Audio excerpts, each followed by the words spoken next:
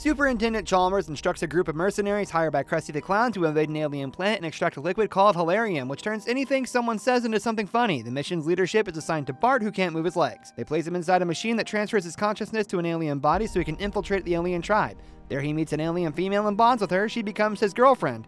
Shortly after, she gets pregnant. As Bart will soon be the father of 1 million alien babies, they head to the Queen's nest where the Hilarium is to help with their pregnancy mood swings. Milhouse secretly calls Commander to tell them they have reached the Hilarium source and launch the invasion. The aliens defend themselves with Bart's help to the point that they destroy all the robots, and all the mercenaries, including Superintendent Chalmers, die. At the end, the tribe's leader tells Bart that they could have just handed over the Hilarium if they had asked for it instead of trying to get it by force, because there's no concept of ownership on that planet, which means that by the end of the day, they did all this for nothing.